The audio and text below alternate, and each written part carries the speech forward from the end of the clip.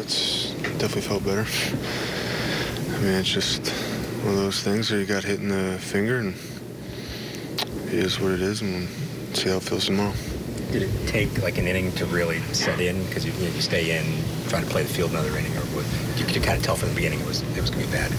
I mean, I knew from the get-go it was bad, but wanted to do everything I could to stay out there. I don't like coming out of games and putting our other guys in tough positions, so it's just a tough situation.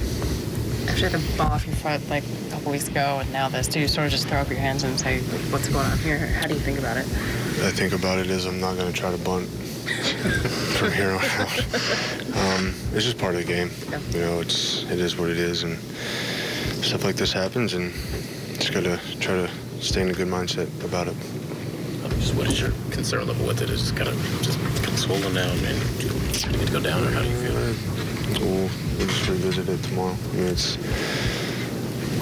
it is what it is, but I think it's, right now it's just day to day, and come in tomorrow, get some treatment, and see how it feels.